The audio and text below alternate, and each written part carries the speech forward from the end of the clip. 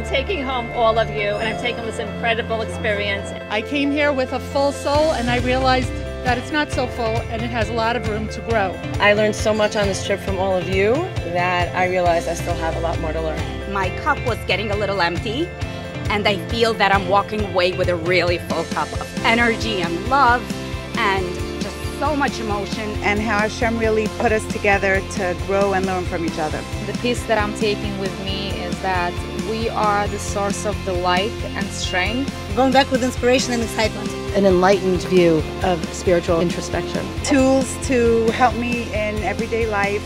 The ability to let go in a way that I never have before. And become a better version of myself, thanks to all of you. I definitely feel a spark inside of me, which has not been around for a very long time. I wasn't always religious. I'm still growing in my religion. But being with Orthodox women here who are so lovely and warm and inviting and welcoming really made me feel more connected to the Jewish people. So thank you all for that. The connection between spirituality and religion, which is something I never really put together before. The connection to that soulness that I think many of us overlook and forget. Warm barriers. I need to be okay over here so that I can help you be okay over there. It's the feeling of love and warmth and togetherness. Everyone is just one big family. Like, I don't even see a difference between one and another. We all hug and love each other. I feel like we're all pieces that are falling apart, and right now we're all falling into the right place. I'm going home with all your smiling, welcoming faces.